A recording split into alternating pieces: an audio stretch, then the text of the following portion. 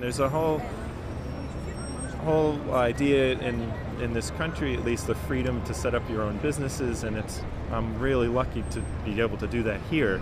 But people's idea of street music should be just that. It's a small business, and it's, you know, the musician isn't somebody who's down and out. Maybe they're doing this because it's forwarding anything they're doing, you know, it's a positive thing.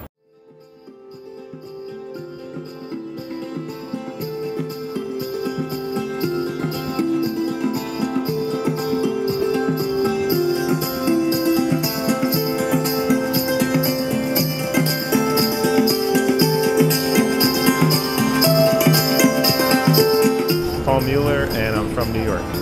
I got asked with my group Mecca Bodega to do the soundtrack for an HBO movie. I ended up meeting Spike Lee, doing recording sessions with Public Enemy and Branford Marsalis and all this stuff. So there's so many positive things that happen. It's worth doing. I've been doing this for about 15 years, so it's definitely been a good thing for me.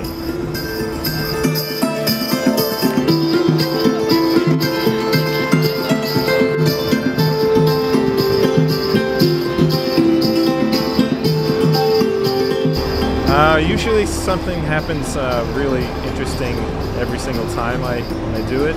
Really, in general, the police have been pretty supportive and open with it, but I did have some problems with a lieutenant one time, followed me around.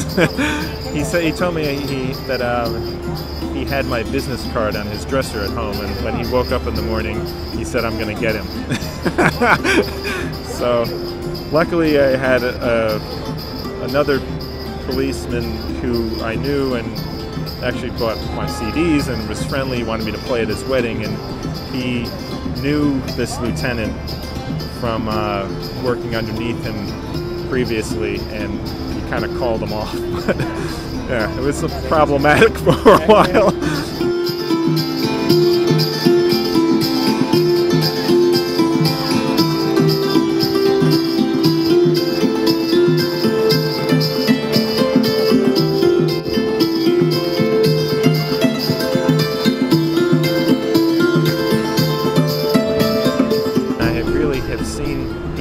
Street music all over the place, in Russia, you know, Israel, as I said before, and Holland, Amsterdam, all over Europe, all over the place. It's been going on since the beginning of human beings, basically. They even have seen cave paintings that explain that was going on. So it's something that is going to continue with human beings, and it's going to go all over, and whether anyone, whatever government or whatever anything, regulations is going to try to stop it, it's not going to stop.